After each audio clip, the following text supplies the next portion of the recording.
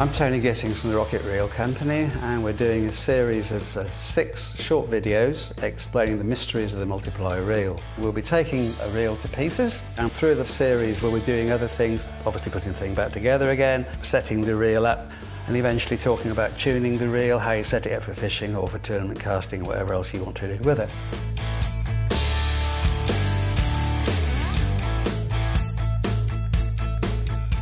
So we have the reel in pieces, all laid out carefully.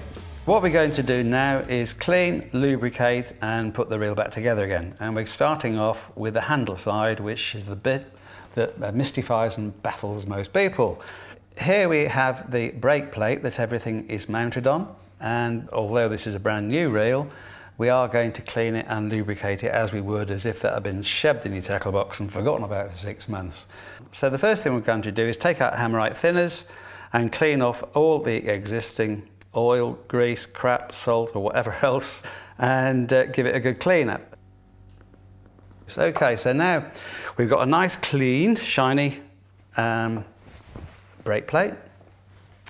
From this, what we're going to do next, this is the very, very most important thing. Here I've got little tiny paintbrushes, and what we're going to do is just give the whole brake plate a very, very tiny lubrication of, we use obviously yellow rocket fuel, now in its 26th year. It ain't broke, so we aren't going to fix it. You just need a thin film over it, so all it's to do is to protect the aluminium from corrosion. And okay, so the next thing we're going to come on to is the actual shaft itself. Now, this is where the liquid grease comes in. This is the most important part, to make sure that this is lubricated well, because you'll see in a moment, this bit here, which is the drive shaft, goes on top of it, and if it isn't lubricated properly, then you'll find this gets worn very quickly and you need a new drive shaft. So a little bit of thought and TLC, and that stops that little problem. So now we're going to put these bits back together again in order that they came off. This is number 1, and number 1 sits on this bit here. Number 2, I always like to think of it as number 2 there, which is actually the button. Goes on there. And this is part number 3. Now, how do we know which way around to go? Well, this is actually going to be part of lifting up the pinion gear when you disengage the gear. So this is like a shovel almost. It goes this way here. Fine. Right. Now the other little pieces that we have is, this is your pinion gear. The pinion gear itself, although this has already been done, we're going to pretend it hasn't been, and it needs a good clean. So we're going to clean it in and out, and then we're going to lubricate it. Back to the old yellow label rocket fuel again. Here, here, and for here. And it's going to sit on this collar here. Now, the other important thing is just give this a little bit of oil there. And here we have that in place. So, okay, so where does this one go? All right, now this one goes at the front here. Actually, if you look, as you press it in, that lifts up and that comes down again. So, okay, the next bit is the retaining clip and spring attachment. This goes onto here, onto these 2 pillars to the rear. These go on the brass pillars at the back. Now then, if we just put them on gently, on that side and on there, you'll see we've engaged the mechanism. That is the lock on here, the little red button, which has got a spring behind it. Now if we just double check that everything's together again properly, there we are. The cam is lifted up, the pinion gear's moved away from the spool, the thing is in free flight, free flow, so it's disengaged. Now the drive shaft, when you turn that, the handle, everything then is back together again. Now it's very important that you just double check that everything is put down nice and tight and it's all together. Okay, so that's the first little bit. Okay, so I always think of it when I'm putting the handle back together again in two halves, tale of two cities almost. So this is the first little bit, which is the actual bit that mystifies everybody. So we're now going to put the drive shaft bit together, which if you just think about it logically, it's not that hard really. Okay. This little baby here is what we call the drive shaft. This is the bit that everything is hinged on. So once again, it's very important that it's lubricated. Although we've lubricated the pillar, you do need to put a good blobble on here as well.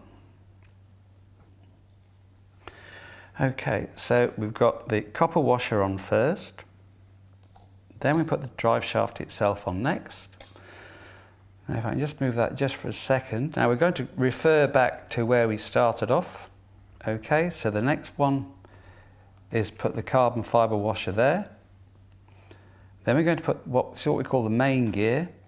The main gear there, which meshes with the pinion gear. And the next one is another carbon fibre drag washer. And then we have this plain washer. Plain oval washer, carbon fibre drag washer again. These are drag washers from the Smoothie company in America. Although a lot of manufacturers are now incorporating carbon fibre drag washers, they were the first people to come up with the idea, and we go on from there. Right, okay, so let's have a look once again. This basically is your little job half done. Okay, so we've got the drive gear here, turning the pinion gear, the handle, okay. Only one thing I want to do now, if you take the reel like that, what we think is very important is this, and this is where our liquid grease comes into its own, because this is the bit that needs the liquid grease. If we just turn it round a little bit. Now we use liquid grease, but what we don't want it to do, because it's very thick, we don't want it to ingress into the bearings in the spool. So what's important? We have the gear rotating nice and freely, we're fully lubricated and protected. So the next thing to do is to put on the handle side end plate, which is here. Now what I want to do is show you a little trick that we use when we're putting the reel back together again, because sometimes if it isn't incorrectly, then sometimes you can get on this anti-reverse bearing, so one-way bearing that is located in there, and what you can find is that if it isn't perfectly centralised, as you're turning the handle, it catches, and it can be really annoying. So instead of rotating freely, it catches in places. So this is a little trick to show you how you can overcome that little problem. Okay, and then we're going to put the actual end plate itself on here, and lightly, just lightly screw the screws up onto the cage.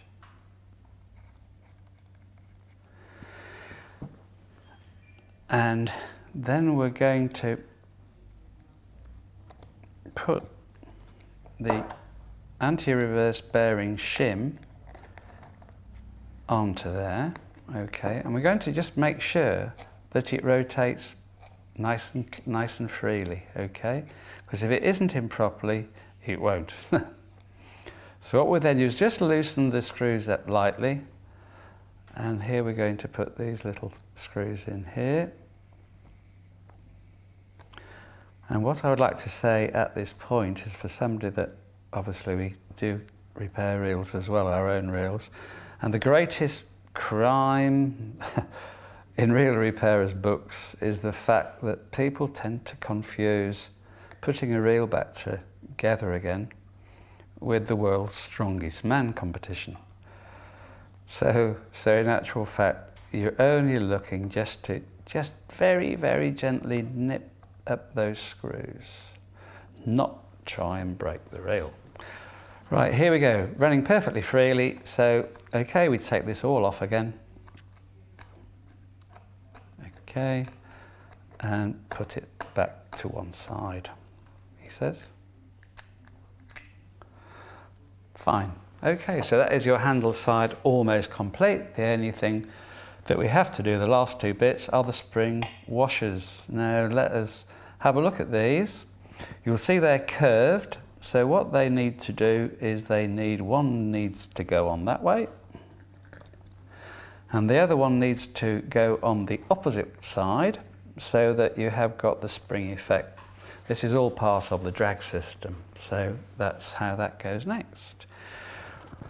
On here next we put the little microstar drag washer. We come out with this little idea because when people adjust the end float on here, most star drags are huge and horrible. We did have finger drags that we used as well, but they're a bit fiddly if it's cold and if it's wet in the middle of winter. So we've come back onto these little microstar drags, and they do the job of both. They're good for field casting, and they're also very handy for fishing as well.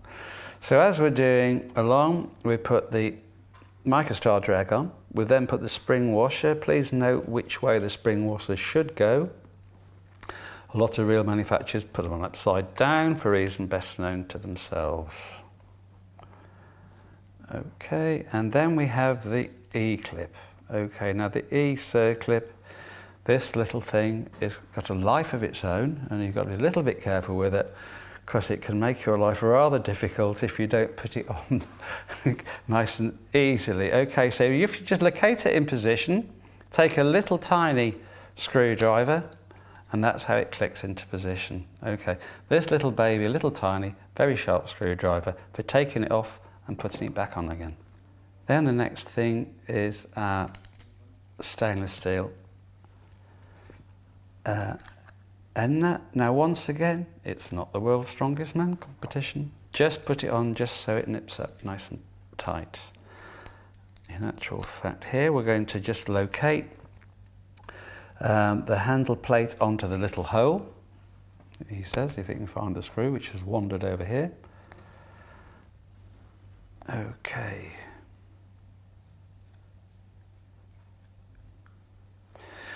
So here we are, handle side completely ready to rock and roll. Everything in place, nice and freely turning handle.